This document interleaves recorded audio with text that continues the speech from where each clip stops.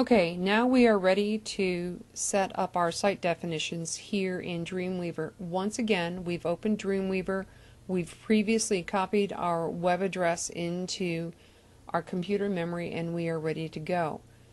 As I'd said earlier, you could just simply create a new HTML file and start creating right away, but we want Dreamweaver to help us in terms of creating a path so that we can upload our data easily and let Dreamweaver also help us manage that data fairly easily.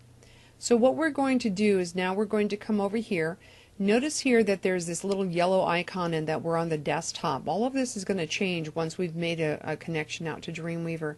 So mentally keep in mind that what this looks like right here.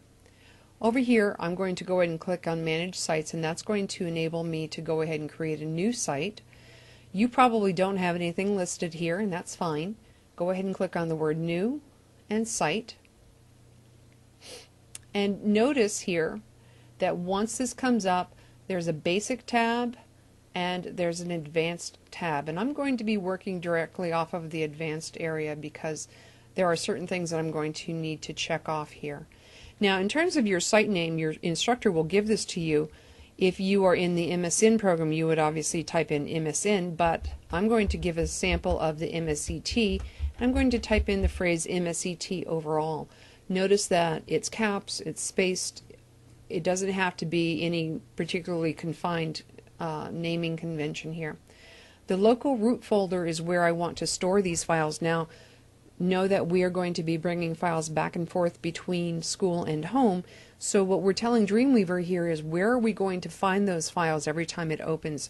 And we do want to point it to our thumb drives so that it knows to look to that thumb drive folder to get the latest and greatest as well as to write changes.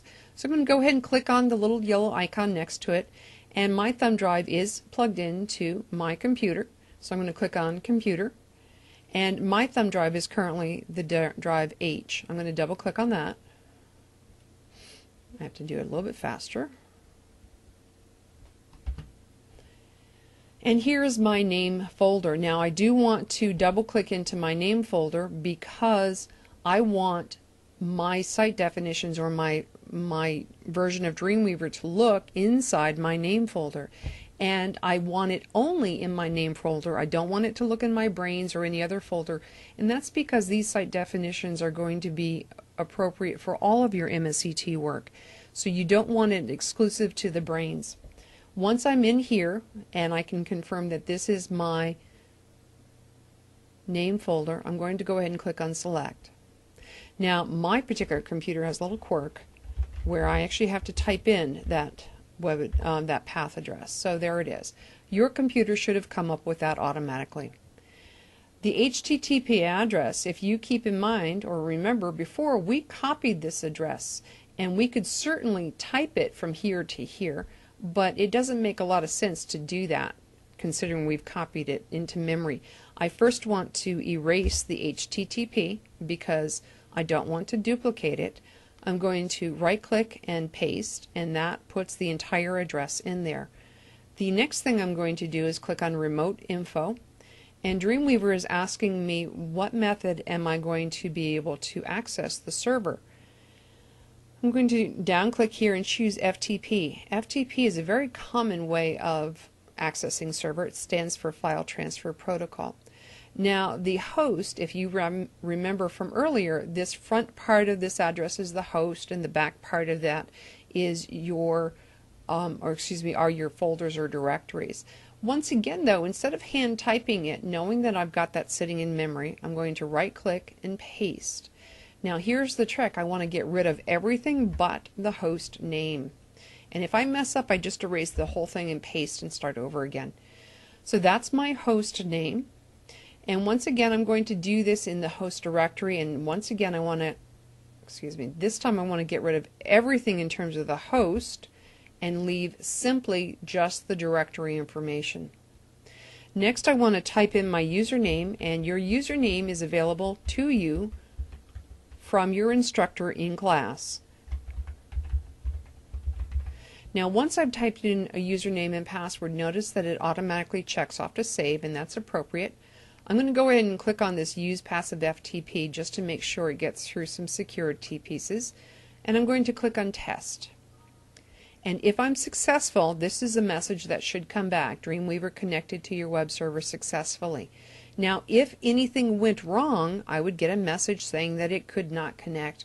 I would then have to go back to this screen and correct anything that was wrong. These are the things that you have to have correct before you could move forward on this.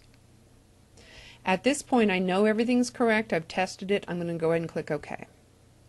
Now notice here that it says MSET overall, and before I move forward, I want to go ahead and export this really quickly so that I have it saved into my thumb drive. I don't have to then retype this later on.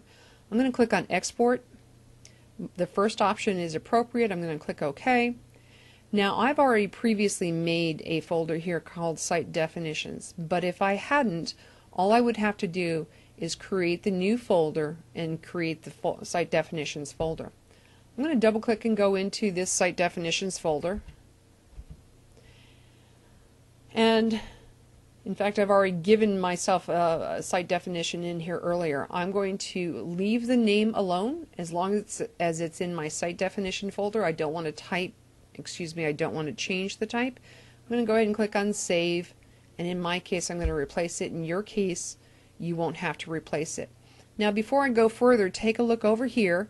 Notice that what we're seeing here is the desktop and these yellow icons, but as soon as I click on Done, it now changes to your site name as well as green icons, green symbolizing go or good, that you are ready to go for your development process.